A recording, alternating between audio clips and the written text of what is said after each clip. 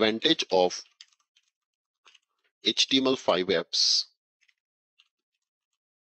over Node.js Fiori apps. So the first advantage is great isolation. It provides a good isolation from our CAP project. Hence, if there is a change in UI, we don't need to touch or redeploy the CAP application. This is first advantage you get. Usually, we want good isolation. In a global team, let's say you have a team sitting in Hungary, sitting in Belgium, sitting in Berlin, sitting in Toronto, sitting in Santa Clara, California, sitting in Bangalore, Hyderabad. You will want to develop multiple Fiori apps. So in a global team, each team is responsible for one Fiori app. Example, yes. So they can work independently in their apps with separate Git repositories and different lifecycle and transport. But if you club all the Fiori apps inside the CAP project, yes, your CAP project becomes bulkier. So if we put all Fiori apps inside CAP project, the project become bulkier.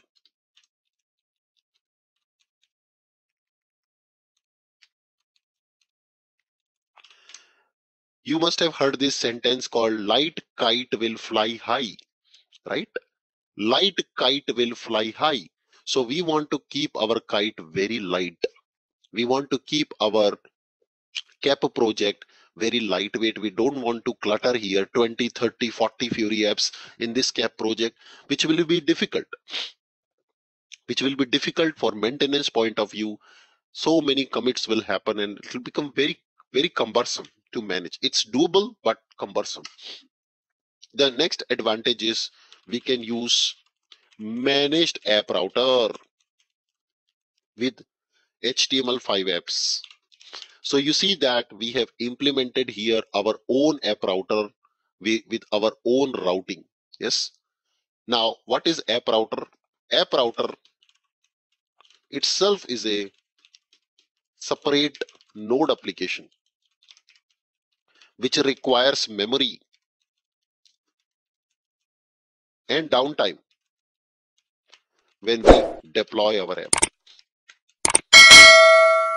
Although the memory consumption is very low, but app router which we are managing ourselves would require configuration, would require also a small downtime with that the moment you are deploying your app will be down for few seconds. Yes, few seconds it will be down.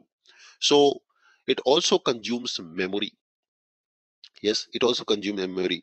But if we use managed app router, the managed app router is managed by Cloud Foundry environment in BTP. The great advantage is you do not need to deploy this app router. It's just over there. You can start consuming it. Yes. So it will not consume any extra memory for you. And also you don't need to worry about configuring your app router, configuring access, lot of configuration you don't have to do. Yes. So this is a great advantage and it is much, much faster also. So that is another benefit you get. Then comes is integration with SAP Fiori Launchpad, which is also known as Central Fiori Launchpad in SAP BTP. So that is another advantage you get.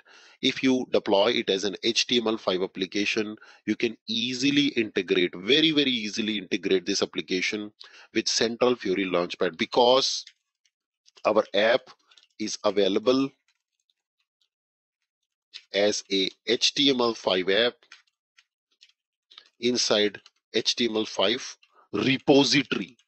HTML5 repository is a separate repository for all the Fiori apps in the SAP. So someone is saying now it is called work zone. Never mind whatever it is called. As long as the conceptually we can create a tile, that is what we want. Yeah. So this is called integration of with SAP Fiori Central Fiori Launchpad. So that is another advantage we get when it comes to working with our HTML5 application. Yes. So these are some of the advantages. Of course, there are great advantages, like you see all the problem statements we have written over here. All these will become an advantage, and each team can separately manage the life cycle, the project, and also the Git repository for each of their respective Fiori apps, especially when it's a global team. So these are all the advantages to build an app.